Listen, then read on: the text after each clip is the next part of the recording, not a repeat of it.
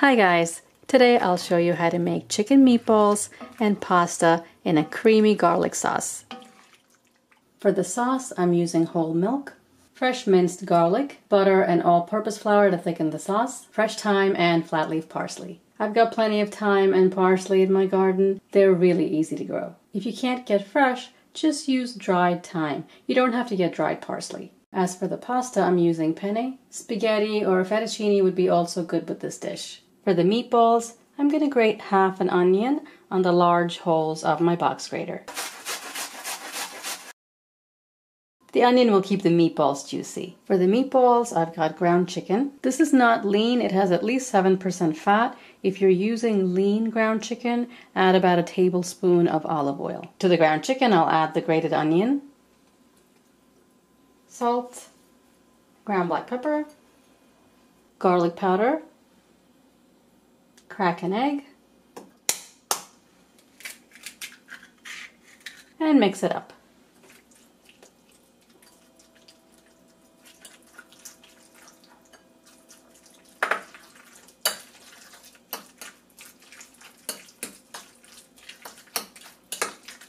You see the mixture's a little wet, so we'll add breadcrumbs. I'm going to use plain breadcrumbs. You can also use seasoned breadcrumbs. If you're using plain, add a little bit of dried oregano.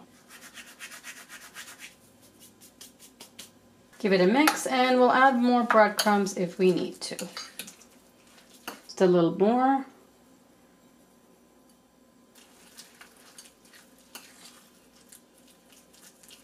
And the meatball mixture is ready. The meatballs can be fried or baked in the oven. Today I'm going to pan fry them. Before I cook the meatballs, I'm going to put water on to boil for the pasta. The water's at a full boil, now we can add salt and the pasta. Give it a stir and cook until tender.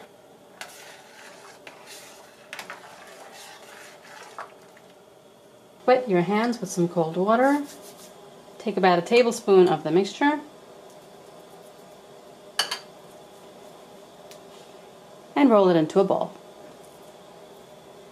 If you have a tablespoon size ice cream scoop, you'll get perfect meatballs.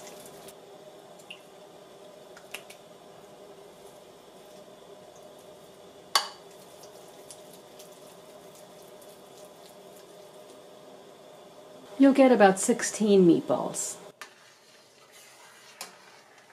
Don't forget to stir the pasta once or twice during cooking. Heat up a pan and add enough oil to shallow fry the meatballs.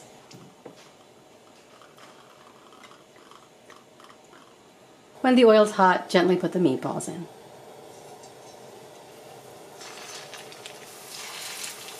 Don't crowd the pan. You should be able to cook them in 2 batches.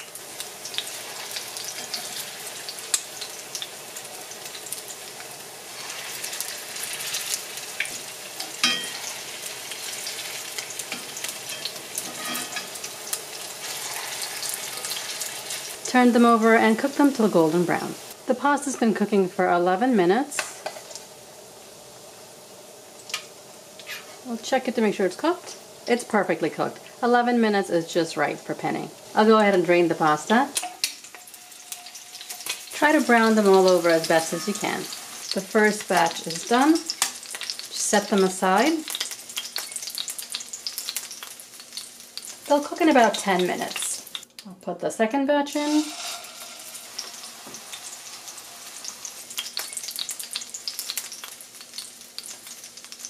Meatballs are all fried. Now we'll make the sauce. Remove the oil from the pan and wipe it out.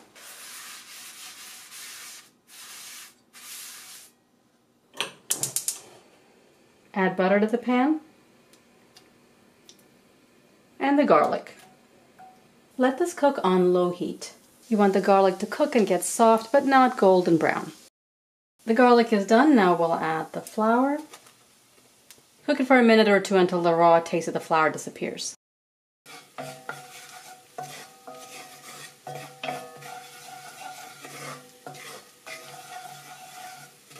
That's ready. Add the fresh thyme and the milk.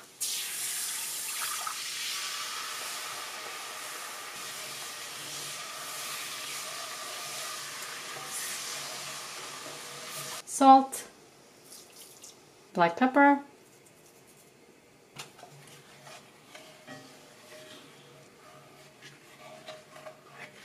if you have nutmeg, you can grate a little bit over top.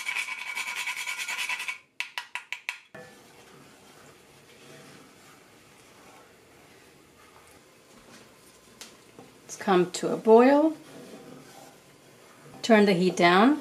Taste and add more salt or pepper if you'd like. I'll add the pasta.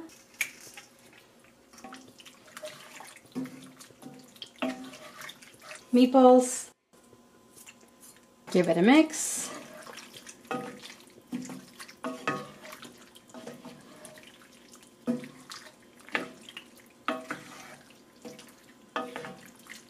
To make the dish richer, you can add grated Parmesan. Cook for a minute or two until the sauce gets creamy and coats the pasta and chicken. You can see it's getting thicker.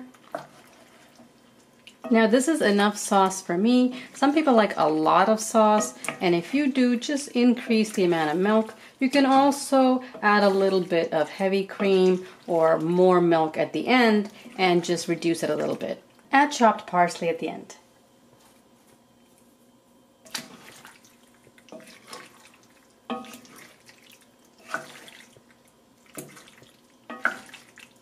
The pasta and meatballs are coated in the sauce, but not drowning in it. These meatballs are so simple, but really tasty and perfect with the creamy sauce. I do hope that you try this recipe, and let me know how you like it in the comments below. I'll see you next time. Thanks for watching.